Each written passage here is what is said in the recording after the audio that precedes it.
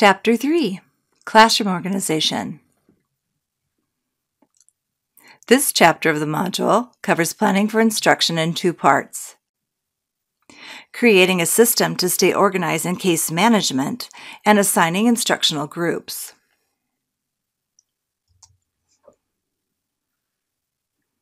In the decision-making process, these considerations fall under the implementation section. One important component of classroom organization is to set up systems to simplify the record keeping and communication we need. A few systems you might consider are a tracking system for due dates, working files for your students, and communication systems for communicating with general education teachers and with paras. Calendar tracking systems are needed for remembering IEP due dates, 3-year reevaluation dates, 60-day timelines, and those school holidays or breaks that may impact getting your paperwork done on time. A tracking system can help you keep up with due dates that case managers need to know. It's important that you find a system that works for you. One example might be a calendar like this one, where you note all the important dates for the year.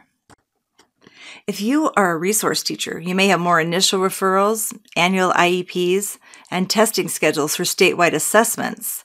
But a teacher in an extended resource might have Medicaid billing and coordination of multiple related service staff to consider. Another way you can track dates is by using a monthly system like this. This document is available on idahotc.com as a Word document that you can modify to fit your needs. Another example might be a monthly calendar. It's important to remember, though, that if you use a large desk blotter type calendar, it's essential that it isn't kept in a public place like a meeting room. Even though only initials are used, it still contains confidential information about our students.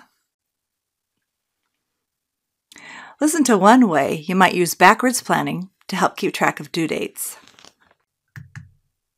In the classroom, part of being a special education teacher is managing your caseload.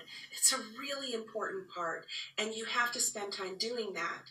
The first thing that I do with my MDT team at the beginning of every year is we sit down with a list of our kids, all of their 3-year reevaluation dates and all of their IEP dates, and we sit down with a calendar and we plan backwards. So we start with our kid that's due in May, and we schedule that until we get to the beginning of the year, and then we have our calendar. Usually we schedule them a couple of weeks in advance, and usually I don't schedule any in May because I know that we're going to have kids at the end of the year that are new kids coming in that we're trying to get tested and hold their meetings. So we leave ourselves a cushion there.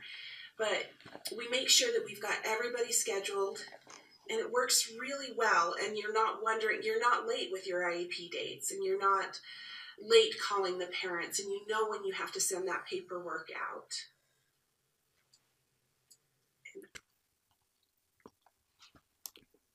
In the resources posted with this module, you will find an optional checklist that may be used to help you ensure important steps of the special education process are completed. Your district might have additional guidelines, such as sending home invitations 10 days in advance of meetings, for example, that may need to be documented within your tracking system. Let's listen to one way Stephanie schedules her staff to be in buildings for IEP meetings. An important part of case management is scheduling IEPs, and sometimes that's difficult when you have to schedule the psychologist and the speech pathologist and your principal. So one thing that we do to make that easier is we have a day set aside each week specifically for our IEPs, and that's Mondays. I can count on everybody on the team being here on Monday. And sometimes it doesn't work, so we're flexible. But I would say 90% of the time that we have all of our meetings on that day. When planning for instruction to address student goals, What is the appropriate group size the student needs for the skill to be remediated? And what settings does the IEP indicate the skills need to be taught? Sometimes student needs are best met in a large group or inclusive setting, such as a grade-level classroom with typical age peers. Other times, individual small group or large group instruction to address goals is appropriate in a different setting, like a special education classroom. Locations or settings where children are served are decided in IEP team meetings, but first let's tackle grouping. Students may work in a group while working on individual goals. Many social skill goals, such as task completion or participation in class, are best taught and measured in group settings. A student with social skills goals may be in a group where other students are working on reading or math, for example. When figuring out how to put your students in groups that meet their individual needs, it's kind of like a 5,000-piece puzzle. Here are some guiding questions to help us think about group sizes. What group size best lends itself to learning the skill, provide practice, and generalize? Is the skill such that it needs to be taught individually, or is a group setting appropriate? How large of a group? 3 to 6 students, or more than that? Answering these questions help teachers determine what classroom spaces are needed for learning in their classroom. In this chapter, we discussed staying organized in case management and considerations when putting groups together. In the next chapter, we'll discuss scheduling and classroom management.